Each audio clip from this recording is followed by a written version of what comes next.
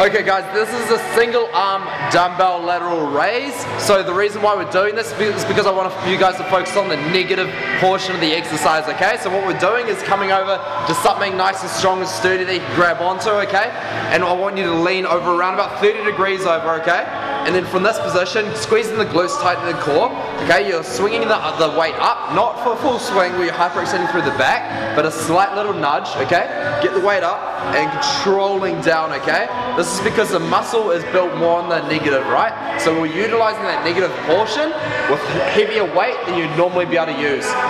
So coming down slowly, coming down slowly. Always making sure that at the top portion, okay, we're flattening out and then coming down, facing our hand towards our body. That, guys, is a single arm lateral raise.